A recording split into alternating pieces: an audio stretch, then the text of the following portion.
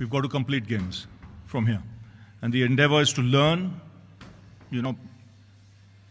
understand where you made the mistakes, take it head on and try and correct it. The fact of the matter is that you had a chance. The scoreline says 3-1, which means India have lost the series.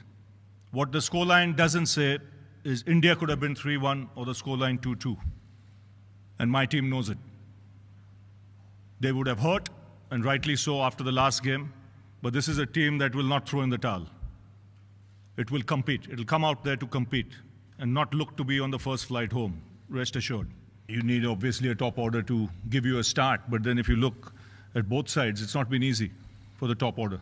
The bowling's been good, really good, and it's been a challenge. It's how you overcome that challenge. It's again believing in yourself, believing in your ability, and hoping for some luck on the way as well.